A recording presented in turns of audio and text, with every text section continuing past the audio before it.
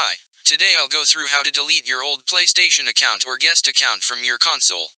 Note, this doesn't delete or permanently close your PSN aka PlayStation Network account. You will have to contact PlayStation for that. I will also post a video on how to permanently close your PSN account. Let's get started. Step 1. Log into the account you want to delete. Step 2. Go to Settings, press X, and scroll down to Login Settings. Press X.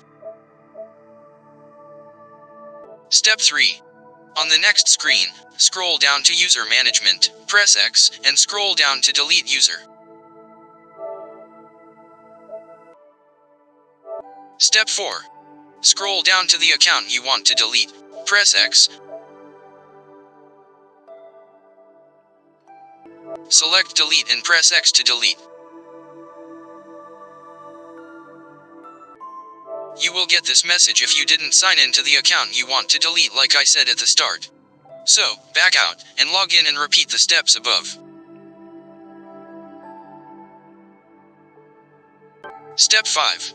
But if you did log in at the start, you will see this message. Select Yes and press X. Step 6. Scroll right to Yes and press X again. After that, the account will be removed.